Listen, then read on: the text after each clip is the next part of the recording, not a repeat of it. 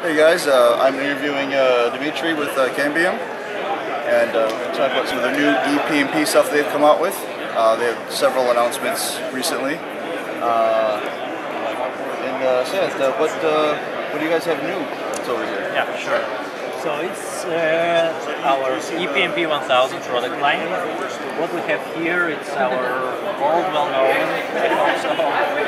access point. And here we have the new subscriber model we just released, which is called Force 180. It will replace at some point our integrated subscribers we have right now. It has 3 dB beta gain antenna with a narrow beam with interference, very low side lobes for this subscriber. It has built 1 gigabit Ethernet port. And another unit we have here is our new dish called Force 200. And the guys who are using ePMP for a long time, they know our previous antenna, Force 110. And it was really a big pain to assemble. So this one is way easier to use. So it's basically the port with the radio inside, the gigabit net. Very, very easy to assemble. On that, I've had one of those for about 5 or 6 months now, and it is significantly better to assemble. They really did a good job on that one. Right now it's available for 2.4 gig, and 5 gig version will be available somewhere in December.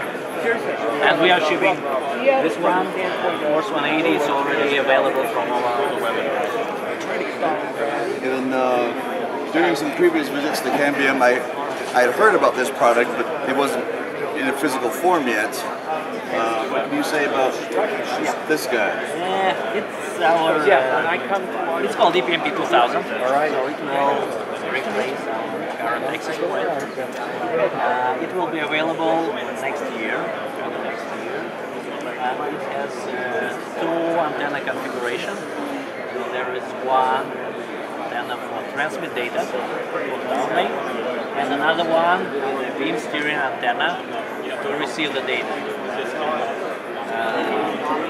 Beam steering, so you can have very, very narrow beam, the beam form for the specific subscriber, so you can receive the data from this specific subscriber and avoid the interference from the whole sector. So you're not collecting interference from 90 degrees section.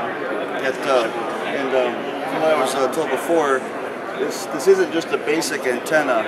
There actually is an FPGA inside with intelligence to help manage that beamforming. Yeah, there are phase shifters inside, small pitch antenna, and here you have 2 radio cables, but these cables also used for signaling, to send signals to control this antenna, and there is power going a ref cable to power up the smart antenna. One would think this would be quite expensive given the existing platforms that have similar features, but I heard it's going to be reasonable. Yeah, it will be reasonable. We are trying to catch up with the price with the current ePMP 1000, but it will add some additional price for the expensive. I really look forward to doing that out.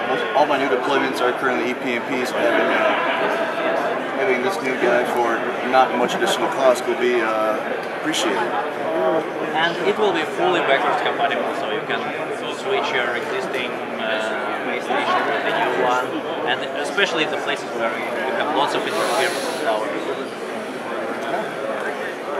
Does that wrap up kind of what's new from your division? Yeah, probably that's it. And right now we are fully integrated in our monitoring system. Okay. Well, thank you very much for your time. Thank you. See you guys later.